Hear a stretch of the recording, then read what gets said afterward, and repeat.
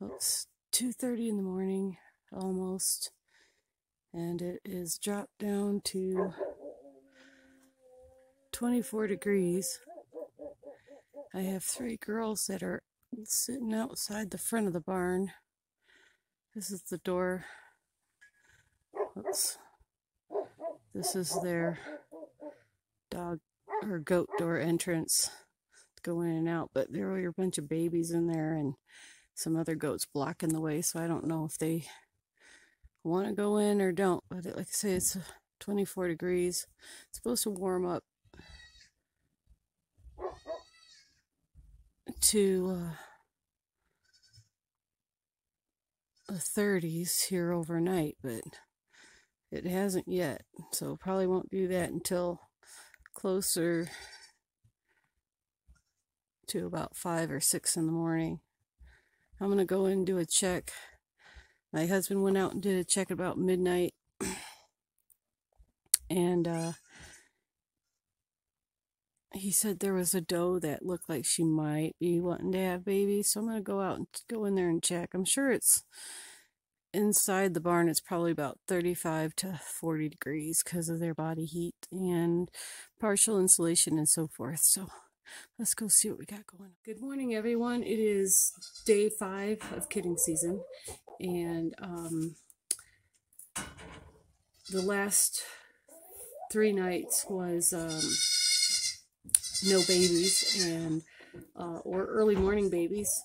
So last night after my 1:30 check, I decided I wasn't going to get up until closer to 5 when I get up normally to feed my dogs.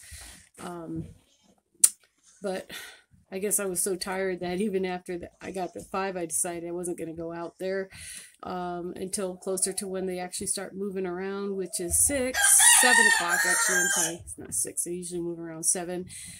Being winter, a lot of times because the sun doesn't come up until closer to 8, they don't really even move around then. So I was like, figured I might have some time. So anyway, I finally dragged my butt out of bed at 7. And I got into the barn, and there's a new baby on the ground, a new mom. But the new mom has some of the older kids are nursing her, and she was actually out long enough. The baby was actually born long enough that she had already dropped her placenta.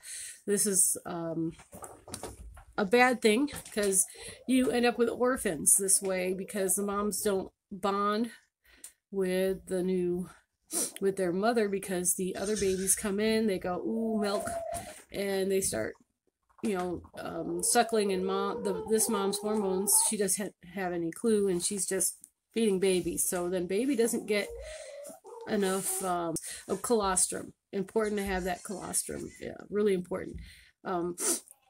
Anyway, so I grabbed her, put her into a stall with the baby, and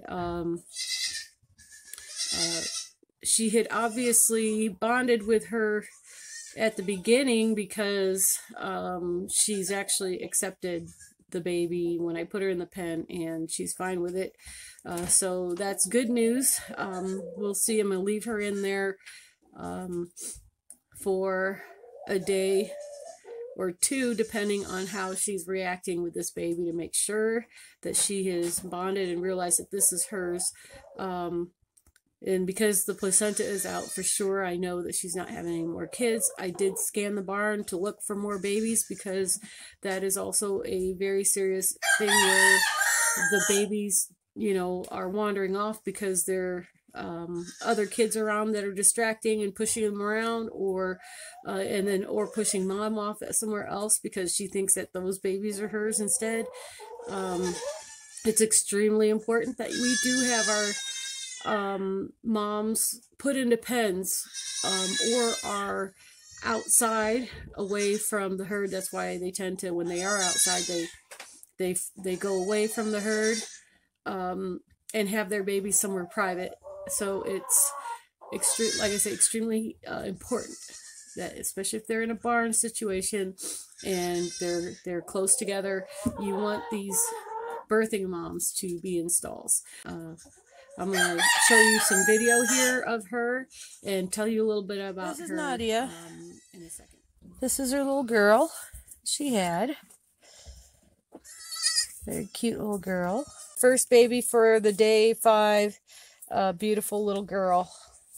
Okay, let's see what else we get today. I'll let you know.